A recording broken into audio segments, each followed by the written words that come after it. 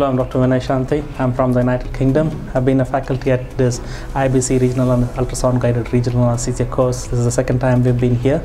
It's been a phenomenal success. We had people from quite a few countries around the world. We've had the feedback has been great. They've said that they've learned a lot, and we've given lots of hands-on time. Many of our candidates have come having previously attended many other courses. They still enjoyed and they learned quite a lot. It was satisfying to see the feedback. They do give a lot of importance for hands-on probe handling by the candidate rather than by the instructors, which actually improves the practice for the person. It's always good to see instructors handling the probe, but the candidates don't benefit that much. We prefer the candidates doing most of the probe handling, so you gain the most, which I think is one of the unique points of a course. They also got to do needling on phantoms to improve the needling technique by critiquing by the faculty.